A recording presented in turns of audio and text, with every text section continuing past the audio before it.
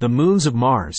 Mars has two fascinating companions, Phobos and Deimos, named after the Greek personifications of fear and dread. These celestial bodies hold many mysteries and captivate the imagination of scientists and space enthusiasts alike. Phobos. The larger and closer moon, Phobos orbits Mars every 7.6 hours, whizzing past Mars 3 times a day.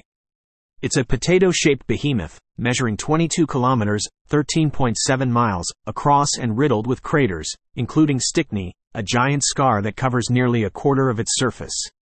Phobos is slowly spiraling closer to Mars, about 6 feet, 1.8 meters, every century.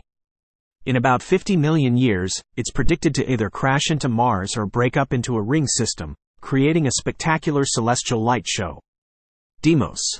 The smaller and farther moon, Deimos takes a leisurely 30.3 hours to complete one orbit around Mars. Compared to its sibling, Deimos is a mere peanut, with a diameter of only 12.6 kilometers, 7.8 miles. It's also much smoother and less cratered than Phobos. Deimos' origin story is still being debated. Some scientists believe it's a captured asteroid, while others think it formed alongside Mars from the same disk of dust and gas.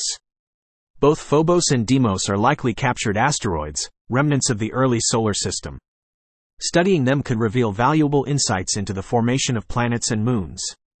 Future Mars missions aim to explore these moons in more detail, searching for signs of past water ice and any potential microbial life hiding beneath their dusty surfaces. The mysteries of the Martian moons continue to inspire us. Who knows what secrets they hold waiting to be unraveled?